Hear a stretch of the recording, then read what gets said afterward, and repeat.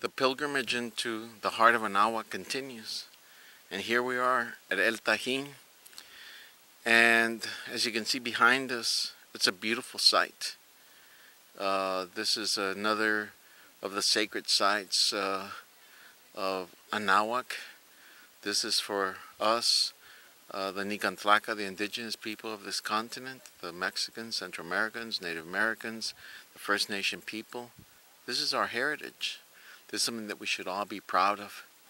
And we'd like you to just think about what it took to build what is behind us. Yeah, it's in ruins today, but imagine it at its height. The buildings that behind us that were blue and white and red and black. These were buildings that took a lot of work. We're going to show you a lot of other video of this place.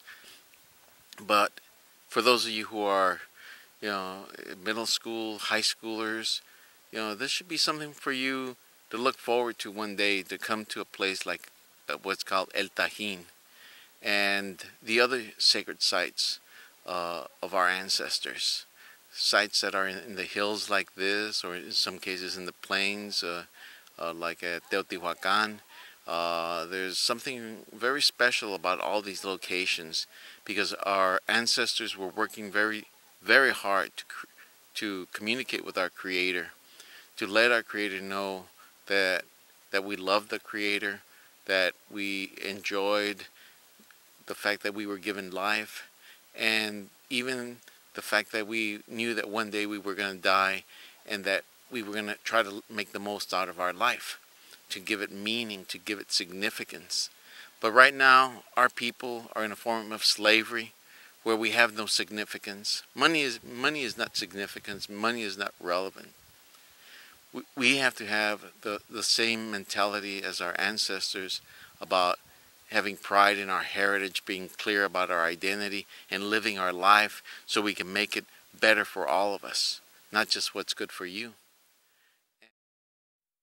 The specifics of here at El TAJIN, as you can see, it's real famous for what's called the niches, the building with 365 niches that represent the year. There are other buildings here that I've just seen for the first time in my life. I've never seen photos of. This location has beautiful surrounding hills. This is a very tropical area. We've seen some mamey trees and banana trees, and it's a beautiful little river going through here.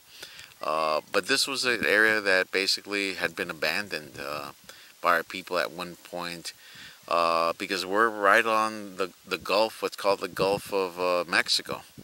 And of course here is where hurricanes come. And this is evidently an area that got hit by a hurricane really bad at one point, and our people ended up abandoning the area. Because remember, it takes quite a while to be able to recover, especially if you've lost lives, if you've lost whatever foods you were planting, whatever storage you had of foods. They're talking about how this place actually, even in the ruins that it's in, that it got hit by a hurricane recently, and trees were felled all over the place, and they said that wasn't really even a big hurricane. It was just a moderate hurricane. And then the real huge hurricanes hit every 50, 100 years or 200 years in some areas. And when you're devastated like that, that's how you end up abandoning cities like this.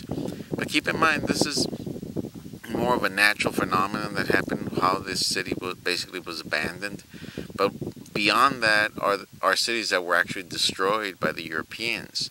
And there were the whole sections of cities that were covered up by the Spaniards to put their buildings, and they used their materials, like in Tenochtitlan, what's called Mexico City. And then there are the sacred sites like this that at one point were abandoned, mostly because of weather issues, whether it was a hurricane like here, or in other areas where there was a drought, in other areas where to this day we don't know really what it was, but something climactic changed, or there had to be a migration, something along those lines. So when it comes down to what's called TAJIN, yeah, your eyes tell you a lot. We're planting seeds through the internet. Since that's kind of the new communication tool for the world, that's where this is being disseminated. So this is the classroom. This is the inspiration for you. This is the guidance for you. This is something that we hope will get you to see things that you were not able to see before. If it means you just concentrate on your family, that's a good start. But from there, try to work on some people in the neighborhood. Share the materials with them. Share the ideas, you know, that you've picked up. Maybe they don't want to read the website. Maybe they don't want to read the books. Show them some videos. Okay, invite them over to your house for a party. You know, a party of knowledge to discuss identity, why we're not Hispanic or Latino, to discuss the basic, you know, heritage of our people, going back to the Olmecs and talking about the Mayas and talking about the Mexica and talking about Teotihuacan, and then talking about the genocide that killed 95% of our people and how we're 5% that have survived. Take some actions, intelligent actions, like being part of the work that we're doing here with Mexica Movement. Meaning, okay, at least go to the website, read the material there. If you have a little bit more courage, come and join the work that we're doing. It's a lot of work. And if you're nowhere able to be able to do the work with us, pass out the information to your friends, your family. Share that knowledge. Tell them you're not Hispanic, you're not Latino. And knock off this raza mestizo nonsense also. And what do we call ourselves? We can say Nican Tlaca. I'm Nican Tlaca. Meaning I'm indigenous to this land. We need more people to get involved in what we're doing, in what Mexica Movement is presenting, the vision that Mexica Movement is presenting. We need your help in helping us reclaim our indigenous identity.